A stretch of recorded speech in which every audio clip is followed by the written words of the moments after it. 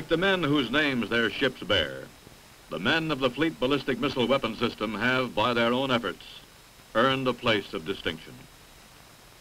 It is men such as these who sustain the position of the United States and her allies in an unsettled world.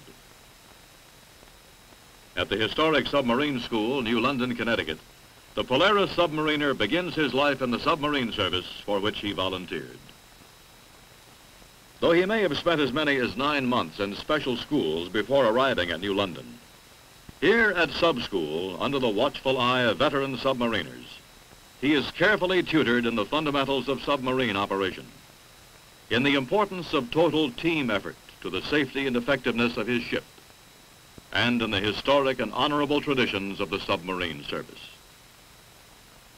Intense classroom and laboratory study in subjects ranging from basic science and engineering principles to the theory of submarine operation is applied at sea during a series of one-day cruises aboard operational fleet submarines. The trainee learns the full importance of his responsibilities as a qualified submariner as he carries out the duties he will one day perform aboard his own ship. This is true for all submariners, but especially true for duty assignments aboard Polaris submarines. For these ships are as large in size and weight as a light cruiser and embody more technological and scientific advancements and a higher concentration of mechanical and electronic equipment per cubic inch of hull space than any other ship of the fleet. Training men to take Polaris to sea as a fighting ship in a fighting fleet has always been of prime importance. As the Polaris weapon system came into being late in 1960, under an intensive development program, an even more important and intensive effort was undertaken to train the men and form the crews to man this totally new naval weapon. A selection program was set up, and training was begun in the handling of the complex Polaris system. This was the beginning of the program that is in operation today.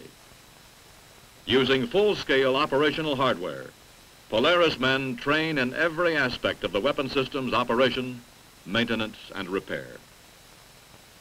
At nuclear school, men gain theoretical and practical knowledge of the ship's reactor-powered propulsion system. While at guided missile school, others work to attain the many skills that are necessary to make this product of America's technological and industrial genius into an awesome and terrifying weapon of retaliation. Prepare green. 15. 10. 9. 8. 7. 6. 5. 4. 3. 2. 1. Fire. Set the fire green.